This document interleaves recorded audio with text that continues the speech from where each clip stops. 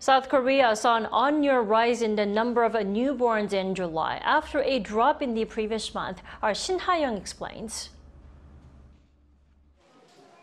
The number of births in South Korea in July rebounded from the previous month. Data from Statistics Korea on Wednesday shows that there were 20,601 births, a 7.9% increase compared to the same month last year. In May, the birth rate increased, but it dropped again in June.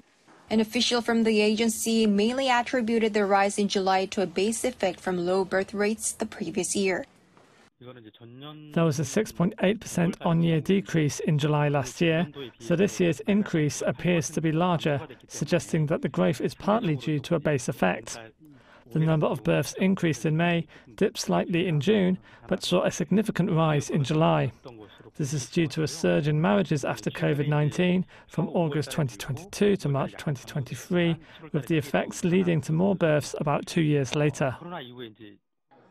Meanwhile, the number of marriages increased 32.9% on-year to over 18,000, while the number of divorces rose 5.9% on-year to nearly 8,000. The official added that the sharp rise in the number of marriages is a positive sign, as it could lead to more births in the future. The number of deaths also rose 0.4% on-year, but the increase slowed from the previous month due to a base effect from a high number of deaths from the previous year. This brings the natural decline in population to more than 7,600. The official also said that despite the aging population, the mortality rate in July for people aged 65 or above has slightly decreased. Shin Ha-young, 아리랑뉴스.